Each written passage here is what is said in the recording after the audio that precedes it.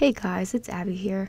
If you can take out 3 screws, 1 plastic piece, and unplug 1 cable, then you'll be able to take off this scanner.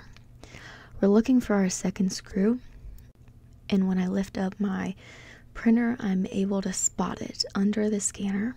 We take it out, and boom, we are already halfway done with the screws.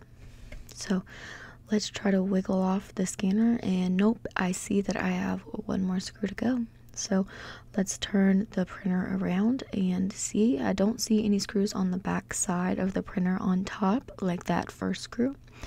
So let's look again, and I'm going to lift my printer up, and I see a pretty suspicious spot under the scanner, and there's a little gap between the scanner and the body. So I'm going to stick my drill in there and take that 3rd screw out, and we are done with all of the screws. So I know that the scanner is attached to something, otherwise how would the scanner work? So I cannot just yank it off.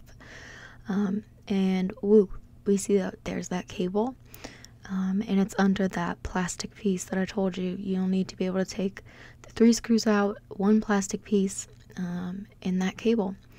But as you see, I need to hold that scanner up, and I can't take that plastic piece out with one hand. So let's be patient here and lay that scanner up against something so it doesn't just fall out. And I'm going to use 2 hands here to take off that plastic piece.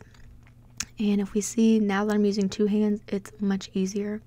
I kind of bent it up into a curve, almost like a rainbow a little bit, and that helped pop it off, because you see there's 2 tabs on the end here.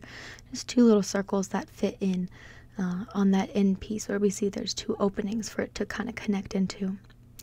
Alright, so we are almost done, and now we're to the part where I said if you can take out a cable, then you're all good.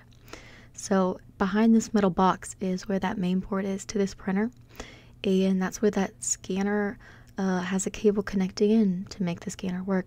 It's a very smooth disconnection. I don't even need to take the iron core off.